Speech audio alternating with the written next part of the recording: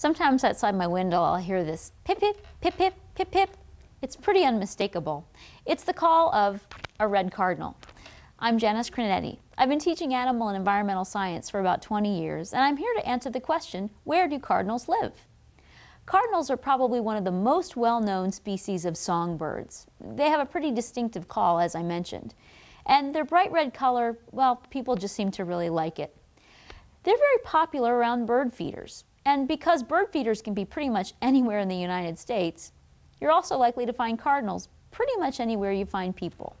Cardinals are what we refer to as a fringe species. It means that they can live in close proximity to humans without any problem at all. If you look at their beak, you'll notice that it's almost like a nutcracker because they're predominantly seed eaters. So if cardinals are in the wild, they need to be somewhere where there's seeds. They're also going to nest in trees, so they tend to be in areas where there's plenty of tree cover. Traditionally, they covered almost the entire United States.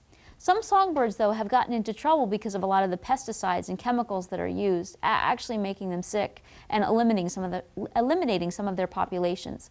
But cardinals are still pretty common and pretty easy to find. They do tend to prefer areas that are well established, though, where there's plenty of old growth trees. They're bright red on the males. The females tend to be a little brown with just a little bit of red on their heads. But they're still one of the easiest birds to identify because of that pointed crest. I'm Janice Creneti, and this is Where Do Cardinals Live?